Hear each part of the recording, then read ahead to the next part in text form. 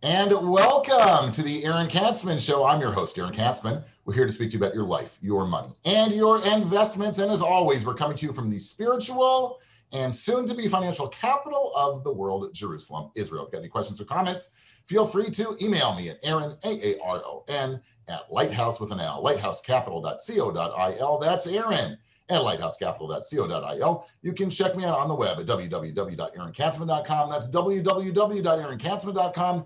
Be sure to follow me on both Twitter and LinkedIn, and subscribe to the brand new YouTube channel. You don't want to miss the YouTube channel. We're like rocking and rolling on YouTube. So we've got a really interesting show today. It's for people who live in Israel. It's for people who are thinking about moving to Israel. It's about healthcare in Israel. It's my honor to introduce Ayala Laub, who is the director of the Shira Pransky Project. She has nearly a decade of experience in nonprofit programming and management. In addition to her leadership and organizational experience, she is an expert in Israeli healthcare rights with a particular love of women's and maternal health. As director, Ayala is passionate about the Shira Pransky Project's mission and oversees all organizational programs and development. Ayala, welcome to the show. Thank you so much for having me. It's great to be here. I appreciate that. So let's just dive right in and tell us, what is the Shira Pransky Project? Sure. So the Shira Pransky Project, basically what we do is we educate and assist immigrants in both understanding their rights and benefits in the Israeli healthcare system, and also accessing those benefits, actually getting the medical care they need on time. I'm sure anyone who has made Aliyah knows that while the Israeli healthcare system certainly offers a lot of rights and benefits, between the language barrier and the cultural barrier and the fact that it's just a new system, a lot of times immigrants in particular struggle with actually getting what they need. They miss out on a lot of benefits due to ignorance. And so we want to solve that and prevent that from happening to you. And how do people go about doing that, right? Do you have like an information database where people can get, where they can get the information? Yeah, sure. So we go about it in a few different ways. The first is, like you mentioned, an information database. So we basically, in addition to on our website and in conjunction with Kol Zchut, which is a very prominent website in Israel, we have over 700 pages of translated healthcare and medical related rights and materials. So if you go onto the Kol Zchut website and you click on English, everything in there is the Shira Pransky Project's translation, and it's all somehow related to healthcare. In addition to that, we have a couple other programs. One of them is our educational workshop program, where we go to different communities in Israel, pre-Aliyah, post-Aliyah, that type of stuff. And our most popular workshop is called Israeli Healthcare 101. It's literally just like, these are the basics. This is what you need to know, learn the terms. And then our probably most significant program is our personal assistance program, where you could actually contact us and a healthcare advisor will get back to you and give you all the information, send you the links to the relevant, guides or translations, and then also walk you through the steps of how to actually, get that appointment, get that reimbursement, all that stuff, and kind of hold your hand if you need it. I know a lot of people who've been here for a long time and have elderly parents who've moved to the country as well. And it's really, really challenging, trying to figure out what rights they have, whether it's from Bituach Leumi, and how that whole system works, and the points and the money. Can you talk a little bit about how you help people in that kind of a situation? Yeah, for sure. So definitely someone in that situation, we really encourage you to contact us 6 months before the person's coming to Israel, especially when you're dealing with elderly parents. Basically, how it usually works, particularly when you're dealing with the older population, is we'll usually have you email us, and then we ask you, for some details, do a little intake, stuff like that. And the main things that we're going to go through with you, or we're going to explain to you, let's say the Kupot Olim, how to choose that, all that type of stuff, any additional insurance. And the biggest thing that we do for senior citizens is assist them with medications. It's very challenging sometimes to transfer over your medications from Chutz La'aretz to Israel. Mostly not because there's not medication here. There is. No one should think that they're going to come here and we have no pills in Israel. We're pill free. We're an advanced country. We have medications. We have a good healthcare system. But oftentimes The medications that are covered here are slightly different than what's available, let's say, in America, and the process of how to actually get them covered is different. So definitely for our senior citizens, we spend a lot of time doing that. And then of course, when it comes to Bituach Leumi applying for, whether it's disability or CUD or anything like that, we'll explain to you what the process is. Okay. But definitely if you know someone who has elderly parents coming, it's really best to contact us in advance because you don't want to find all this stuff out when you show up. So do you also like advocate for the patient, so to speak? One of the big things for people when they're in a hospital here, it's hard enough if you're an Israeli, but if you're sort of somebody who's immigrated here and you don't really speak the language and you, God forbid, have to go to a hospital, it can really, really be challenging. Yeah, it's a huge challenge. It's definitely a part of what we do. It's not as much of a part of what we do right now just because of Corona. We are a little bit more limited in our resources. But certainly, if someone is in a situation where they've been, and this is also particularly with the elderly population, you'll have people who kind of are just banging their head against the wall, just trying to speak to someone at the hospital. So certainly we'll step in there and talk to them. A lot of our goal though is to give the people the tools before they're in that situation to know what to do. And then for people who are still stuck, then we'll step in and advocate for them for sure. You mentioned the magic word, Corona. A question I always ask guests is, how has Corona impacted their organization? I'm really curious how Corona has impacted your organization.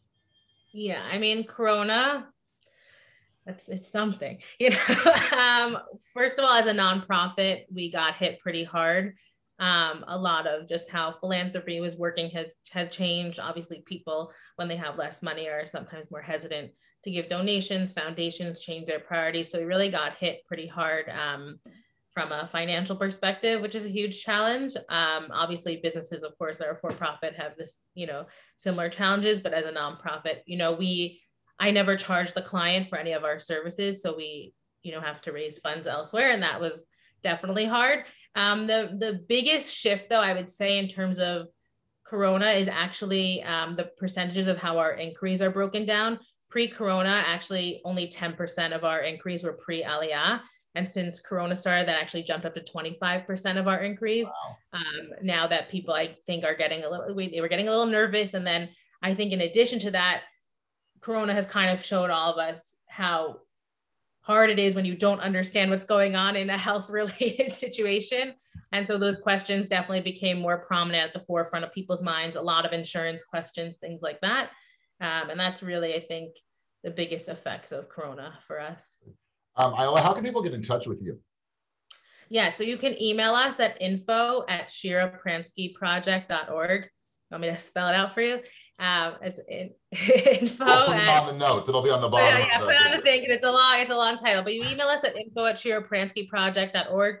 You could also visit our website, shirapranskyproject.org. There's a contact form there. You can browse our website, see if maybe you get the answers there just by looking. And we also have a Facebook page and a Facebook group called Navigate the Israeli Healthcare System, which I really encourage people to join. It's a crowdsourcing group with almost 3,000 members. We moderate the group and obviously answer questions that either have not been answered or have been answered incorrectly or anything like that. But it's really a good place also, as an organization, I can't give a recommendation of a doctor, but certainly people in the group can. What's the name of the group again? What's the name of the Facebook? Navigate the Israeli Healthcare System. Oh, that's great. We're actually in competition with who's got the longer, is Lighthouse Capital longer than Shira Pransky Project? We're going to the letters and see. You are tuning into the Aaron Katzman Show. I'm your host, Aaron Katzman. We speak about your life, your money, and your investments. If you got any questions or comments, feel free to email me at aaron@lighthousecapital.co.il. That's aaron@lighthousecapital.co.il. You can check me out on the web at www.aaronkatzman.com. That's www.aaronkatzman.com. Be sure to follow me on both Twitter and LinkedIn and subscribe to our brand new YouTube channel. So we're speaking about the Shira Pransky Project, which is a nonprofit organization which helps people navigate the Israeli healthcare system. Right? I did that okay? That just came right off the top. I didn't have that written down even. I just like, wow. You're great. No, you're great. You kept on quick. Tell us a little bit more, maybe in more depth, about the biggest challenges you see when it comes to people who have been living here for a while, Olim, and where they tend to most get stuck or tripped up in the Israeli healthcare system. Okay, so you're not talking about people who are coming here, you're talking about people who are actually here, yeah. So the people can come and have what to look forward to. Yeah, exactly. The place where people get really stuck. Well, first of all, we always find it's actually interesting that so many of the people who contact us have actually been here for 20 plus years. You know, you would think, oh, being here so long, you'd catch on. But really what we see happens is as people get older and medical things become more complex, suddenly you're now faced with these issues that you've never had before. So while it could be simple when you're younger, oh, I go to my family doctor and I go to the dermatologist once a year, anything like that. Suddenly now when you're dealing with hospitals, referrals, a lot more hitchavuyot, which is a payment stub, which is when the HMO has to pay for you to get either treatment or a diagnostic test outside of the Kupa or the HMO. When those get involved, I think people start to really struggle. And especially, you know, if they're rejected by the Kupa, there's a process of applying to get these payment stubs that sometimes you're rejected. And more often than not, it's a technical thing that was filled out incorrectly. But when you don't know that, it kind of freaks you out and becomes overwhelming. And I think a lot of people's first instinct is to just run and make a private appointment and pay a lot of money privately. Right. And you don't need to do that. I mean, obviously there are times where private insurance comes in and supplemental insurance through the Kupa is a great benefit and really useful, but really you're entitled to care. They're supposed to pay to give you what you need. And that's really where I find we're helping people who have been here a while. You know, the people who now are getting older suddenly need an MRI, don't know how to get one. They've been rejected by the Kupa to have it covered. We finally help them get it covered. It's a 6-month wait for an appointment. They're freaking out. And then they talk to us and most of them have an appointment for an MRI within a few weeks. Wow. I'll just tell you from personally, it's just intimidating. Yeah. Right. You know, if you need something that's like sort of not basic, that you can't go to the app and make an appointment for directly. It's like, I would rather just, God forbid, suffer than have to make up another call and you call the operator and then you have to get a fax. And it really is like a lot to get your hands around. Yeah, for sure. So a few things on that. The first thing is don't call the operator, call your branch secretary. Don't waste your time with the operator. It's waste your time, call the branch secretary. The second thing is that if someone ever tells you to fax something, just remind them that it's the law now that you should be able to email to them. So in case they forgot. But while you're saying that, it just reminds me of this story that I always tell that, you know, we had someone who spoke to us and this happens frequently. And we said, you know, go to your secretary and this is your right and this is how you get it. And she said she went into the office, went to the secretary, said, oh, I'm supposed to get this, that, XYZ. And the secretary looked at her and said, "En davar kazeh, there's no such thing." And she left. And we're like, no, that's your mistake. Welcome to Israel. When the secretary says this doesn't exist, it means she doesn't feel like doing it right now. So go back and ask her again and it'll be taken care of. But that's like to your point of that it's intimidating. And if you're not comfortable culturally or with the language, you know, it's a lot of effort and it takes a lot of effort on the part of the patient, you know, to make these calls. Right. This is amazing. So anybody who lives here already or is thinking about coming, the Shira Pransky Project is for you, right? Because you're going to have health issues, right? And like I just admitted, right? It's really complicated. It's really complicated. It's really intimidating. And you want to reach out to the Shira Pransky Project. There's no question about it. They're the ones who are going to help you navigate. And they've got all these kinds of resources. So Ayala, once again, how can people get a hold of you? And mention again that Facebook group, because I think that's really, really great resource. Yeah, for sure. So anyone who wants to contact us, you can email us at info@shirapranskyproject.org. It's .org, not .com, remember that. You can visit our website, shirapranskyproject.org, and we have a contact form there in addition to a lot of resources on the website. And as you said, we have, in addition to our Facebook page, we have a Facebook group called Navigate the Israeli Healthcare System.